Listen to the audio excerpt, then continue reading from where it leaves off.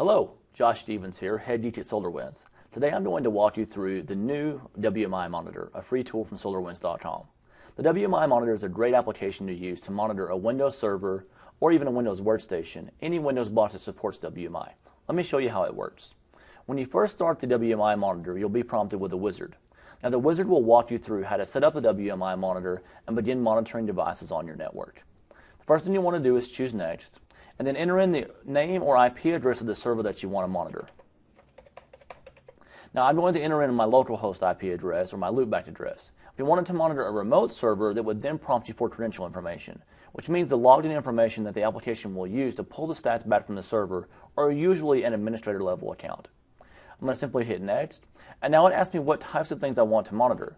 Now the WMI Monitor ships with several pre-configured sets of monitoring capabilities, or you can browse and choose them from the SolarWinds community at thewhack.com, or you can create your own. Let's go ahead and do that now.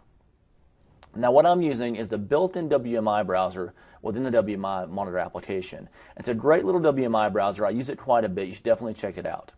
I'm going to go ahead and choose only the formatted performance counters within WMI.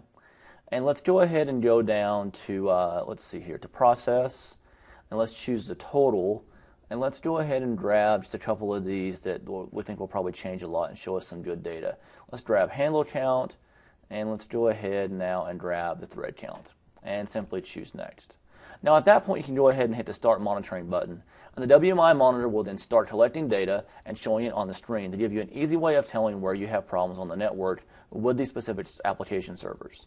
You can also click the Settings button to go back and modify these by clicking on the pencil mark. Let me show you how that works. I'm going to click the pencil, and I'm going to go in and change the name to something a little more useful.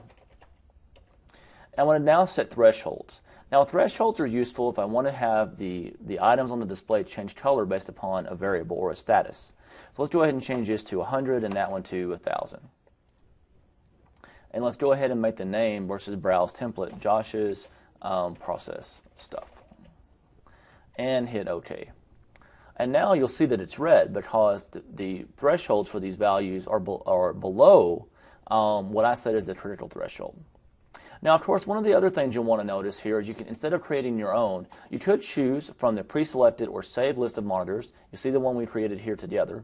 You can also go out and import from Thwack. Now, when you go to Thwack, these are actually all of the different application templates that have been created by users in the community or by our product management team and our development guys here for use within the Orion Application Performance Monitor. And Orion APM is an application you'll want to use if you want to do monitoring of more than one Windows server, or if you want to do data collection over time, or really more robust style of monitoring than you get with a free tool. You can choose any of these from here and then simply choose to import those right from within the application.